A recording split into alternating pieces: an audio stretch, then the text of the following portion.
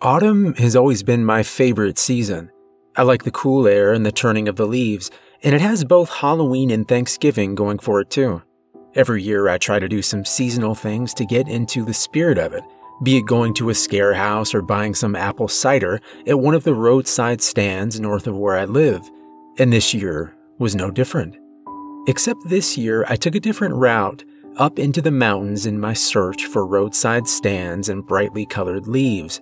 I'd recently broken up with, been dumped by, my girlfriend of 2 years, and while I could have gotten one of my friends or my sister to go with me, I was looking forward to having some time by myself. I wouldn't say I was depressed, but I knew I was more than a little mopey, and I didn't want to inflict my bad mood on someone else.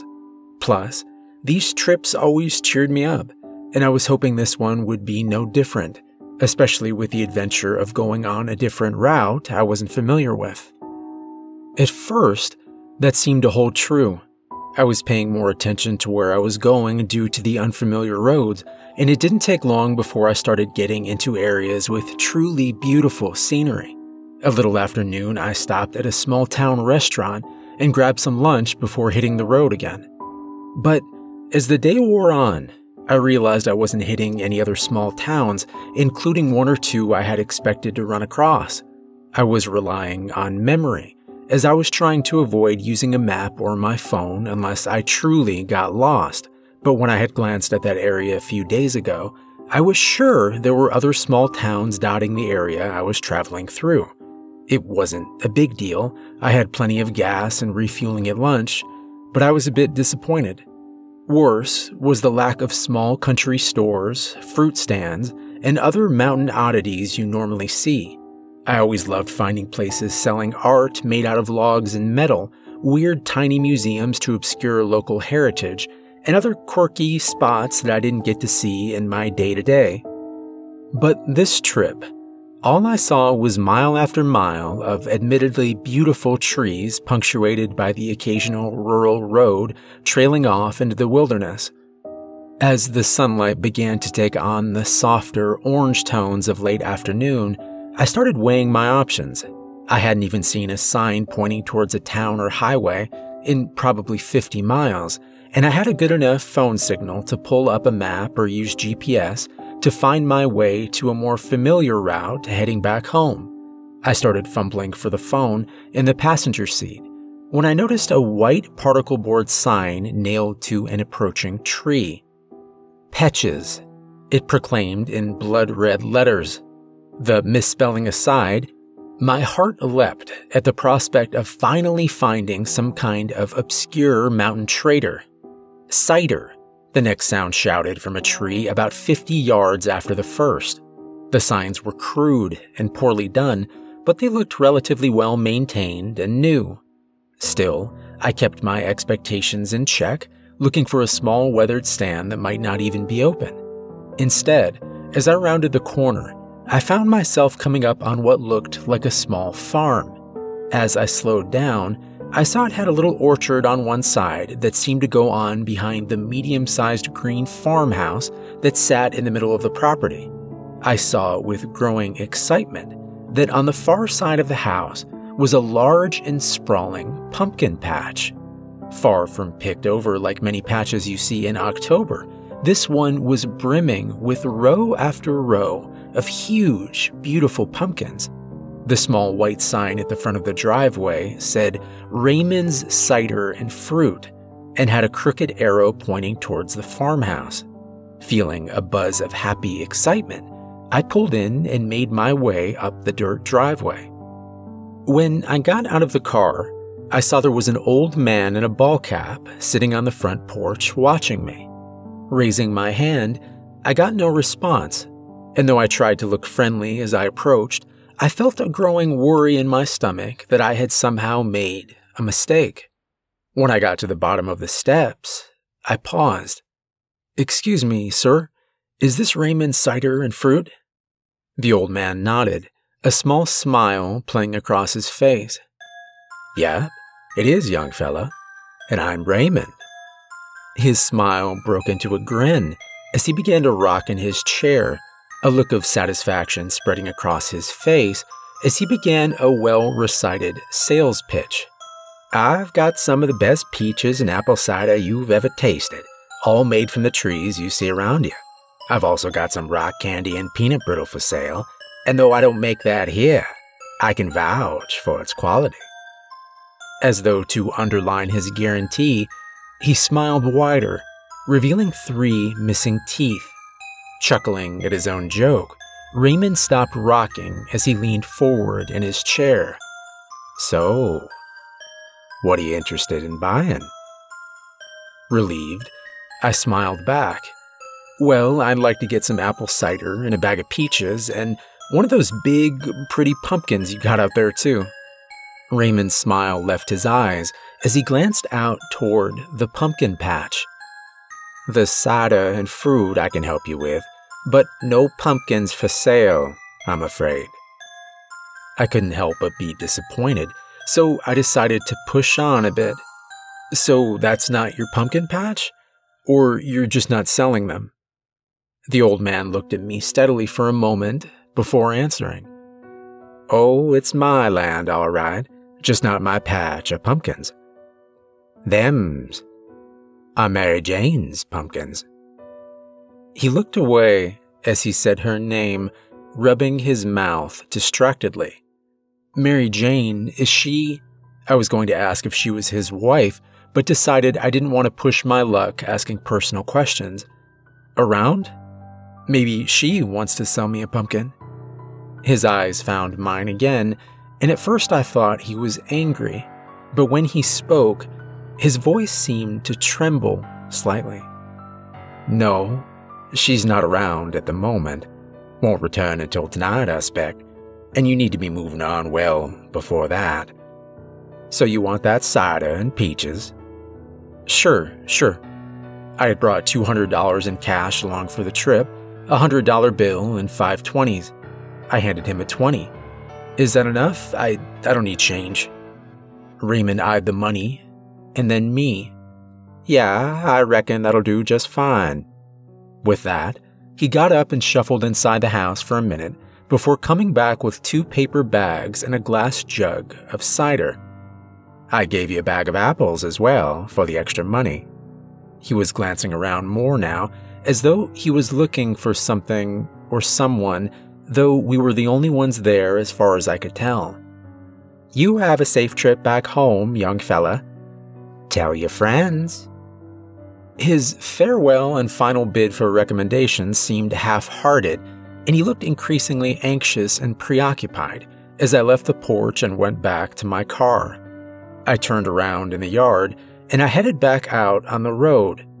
I could have turned back the way I'd come from, but instead I turned right and went on past his house down the road toward the pumpkin patch.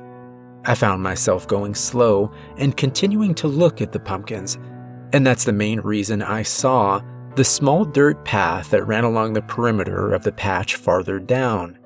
Stopping the car, I looked back to see if I could see the porch of Raymond's house, but the combination of the curve of the road and a swell of land blocked all but the top of the house from view. I pulled onto the dirt path and sat for a moment. I knew I shouldn't be doing it, but I really wanted one of those pumpkins, and what would taking one pumpkin really hurt? Still, it was stealing if I just took it. The compromise I finally reached between my conscience and my desire was to leave the $100 bill under a rock near the pumpkin I took. That way, if they noticed one was gone, they'd find the money for it. If they didn't notice, then no harm, no foul. I knew I didn't have a knife with me, but I managed to find a flat-headed screwdriver to help work a pumpkin loose from the vine. My heart beating in my chest, I eased open the car door and headed around the front of my car and toward the edge of the pumpkin patch. The pumpkins were all oddly similar to one another, so it was easy to pick one from the first batch I ran across. I jammed and twisted the tip of the screwdriver into the thick black vine that the pumpkin was attached to, but it was surprisingly durable. After a couple of minutes with little progress, I set down the screwdriver and just tried twisting the pumpkin from the vine. To my surprise, it popped off easily, a little spray of liquid hitting me as it came loose. I wiped my face on my sleeve and scooped the pumpkin up, staggering in the process. The thing was heavy. Really heavy. Grunting with effort, I waddled it over to my car and sat it in my front passenger seat. Feeling a bit stupid but not wanting to take any chances, I put a seatbelt on the pumpkin before running around to the other side to get in and drive off. As I glanced back in the rearview mirror for signs of pursuit, I realized I'd forgotten to leave the money under a rock. I could go back and do it, but that would just increase the risk of me getting caught. Feeling somewhat guilty, I decided to drive on. I was preoccupied with my thoughts after leaving the patch, driving pretty much on autopilot. I could have wound up more lost than before, but instead I realized with relief that I was back on a road I recognized. Smiling to myself, I patted the pumpkin next to me and headed home. That was 4 hours ago. When I got home, I was tired, but I also felt determined to go ahead and carve up the pumpkin into a jack-o'-lantern. It was almost as though I felt that if I made immediate use of the pumpkin, it would justify stealing it in the first place. Pushing that thought aside, I grabbed up a large kitchen knife and stuck it into the side of the pumpkin. The blade went in an inch or so before meeting some kind of resistance. I pushed harder, and after a moment the knife plunged deeper into the pumpkin. When I went to pull it out, it seemed oddly difficult to do it, but I finally managed. All of this was strange, but I just attributed it to the size and healthiness of the pumpkin. I would just have to work harder to get through its tough skin. So I did. I pushed and pulled, shoved and tugged until I had cut out a large triangle piece that was meant to be the nose. As I pulled the wedge free, I saw a wisp of black hair trailing behind the removed chunk of pumpkin skin. It lay in that triangular hole like some kind of deadly snake, coiled and alien against the bright orange of the pumpkin. I jerked my hand back, dropping the wedge in the process.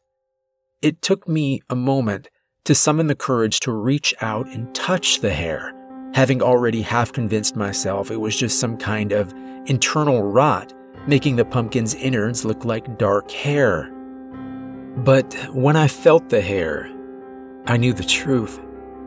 I felt my gorge rise slightly, but I forced it down. Driven more by fear than reason now, I hacked away at the pumpkin again until a quarter of one side could be broken off. As it fell away, and I saw what lay inside that pumpkin, I wanted to scream, but I couldn't find the breath to do it. It was a head, a bloodless human head. From the looks of it, the woman had been in her mid-30s when she died, and while she looked very pale and drawn, she wasn't decayed or dried up. She also wasn't bleeding or oozing from the cuts where I had struck the head with my knife. I considered it being some kind of joke, but she looked too real to be a fake. Besides, how would someone even pull off something like that anyway? And what would be the point? No, I knew it was real, and there was no rationalizing it away. The best thing I could do would be to call the police, even if I had to admit stealing the pumpkin in the first place. I was reaching for my phone when it began to glow and buzz. My hand was shaking slightly as I answered the incoming call. Hello? You took something that didn't belong to you, didn't you? The voice was a woman's, and I was terrified. My hand started shaking worse as I tried to think of a response. 1,000 things whirled through my mind like startled birds before I settled on one. I can just give it back. I'm sorry. The woman gave out a short laugh. No, why would I want that thing back? You ruined it as soon as you cut it open. But I didn't open it. I didn't see anything. I winced as soon as the last words left my mouth. Idiot. If I didn't see anything, why would I know I needed to assure her I didn't see anything? but she seemed to ignore my response as she continued. No need to worry, my new friend. What is done cannot be undone. But I'm open to reparations. Yes, that's just what I need. Reparations for your sin against me. I was nodding into the phone frantically. Sure, of course. How much do you think is fair for the pumpkin and your trouble? 100? How about 2, just so there's no hard feelings? I could have said 1,000,000 because I had no intention of paying her anything. As soon as I was off the phone, I was calling 911. Mary Jane laughed again. Money? I have no need for that. No, what I have to get is a replacement for what you took. She paused for a moment, her voice full of mirth, when she continued. You know, for the head. I gripped my phone tighter as my breath caught in my chest. I was on the verge of just hanging up when I realized she was speaking again. What size hat do you wear, Wallace? How the hell did she know my name? But then again, how did she have my cell phone number to call me in the first place? With growing dread, I pulled the phone away from my ear and ended the call before dropping the phone on the floor like it was hot. I glanced around the kitchen, letting out a short moan when I saw that the pumpkin was gone. In its place was a small piece of folded paper tented on the edge of my kitchen counter. Creeping up closer, I read it without picking it up. Don't worry, my new friend. I'll measure it when I come for it. I'll be seeing you. It was signed Mary Jane.